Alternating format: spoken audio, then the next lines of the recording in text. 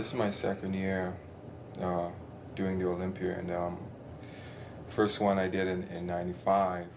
I didn't do well at all, but I just basically went in because I know I had nothing to lose and everything to gain, so that's why I did that. But this year it's going to be a little bit different. That I've improved a lot. I've brought up a lot of my weak points, and I'm a more complete bodybuilder. So this year, I think I stand a chance of possibly finishing in the top 10. But basically, it comes down to who comes in shape, and after that is whatever the judges feel like doing. We're not in control. Only time we're in control is when we're at home and we doing our homework, eating when we're supposed to, and training hard. I just want the judges to do their job, and if I deserve to finish 16th, and I'm fine with that. Once I do the best I can. But if I do the best I can, I think I deserve to finish 10th or 9th or whatever is the case. That's where I should finish. When you step on stage, nothing's for sure. It's not like the judges are in charge of if you're gonna go home with a paycheck, if you're gonna be able to pay your bills or not. I like being in charge. I don't like people determining my future or how I'm gonna live. So basically I hold two jobs. I'm a professional bodybuilder. Secondly, I'm a personal trainer. I take my business very serious. So when I get home, I normally call my clients. I get on the computer or whatever. I set up workouts and what have you. So right now, I used to split train, even off season. I don't anymore. I used to split train around contest time. I don't either, because I believe you got to train within your lifestyle. If you have a lifestyle where you can go to the gym, train, come home, eat, rest, and nothing to do, and go back to the gym later, train, come home, eat, rest, then fine. Your body's going to react to that, and you're going to see improvement. But if you have a lifestyle where you work, like in my case, personal training, what have you, and then you go back in the evening time when you work again, then if you split train, you're going to be burning yourself out. But basically, I'm really excited. This is going to be a great show. Not only because Dorian's out, because Dorian being out doesn't favor me that much. I say that much because, hey, I'm not going to be in the top 5 or anything. I'm not vying for the title. So, that excitement is left up to the big runners, Sean and Flex and Ronnie and those guys. I just turned 30.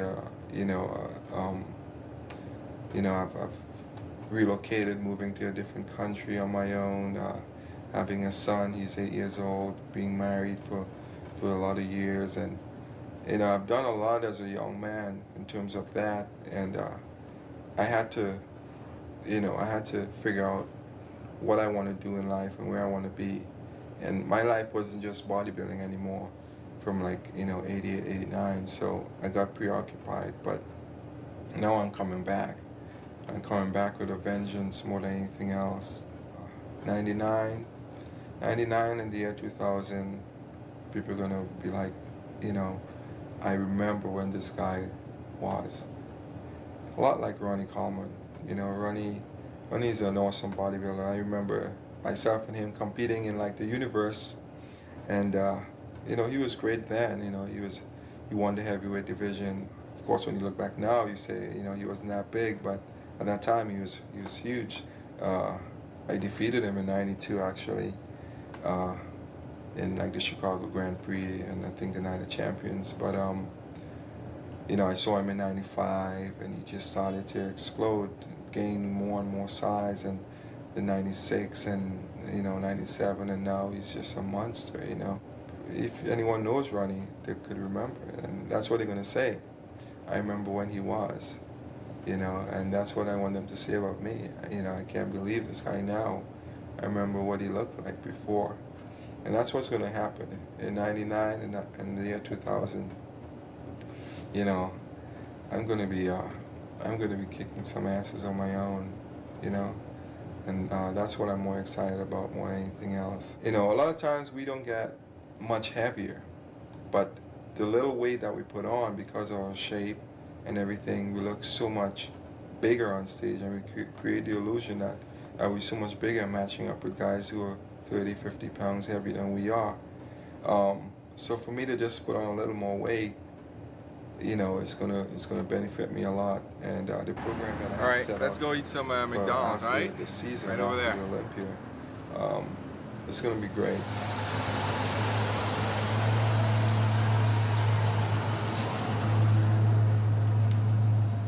All right, here we are, boys and girls. Home.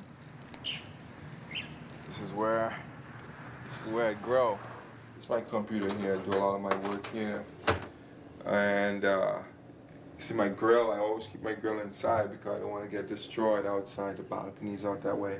This is my baby right here. This is where I prepare all my meals a lot of times. Just grill all my meats and what have you. It's fast. It tastes good. I don't watch television during the day at all. I think it's a waste. Too much precious time. I could be eating, resting, making phone calls, trying to make money or something. So I start eating, and I normally slip a tape in.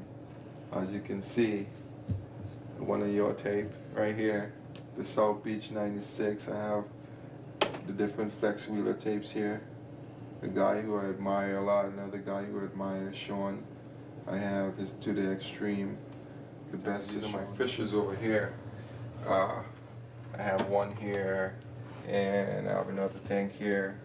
Just starting off with some little fishes again, you know. Yeah, and that's basically it, you know.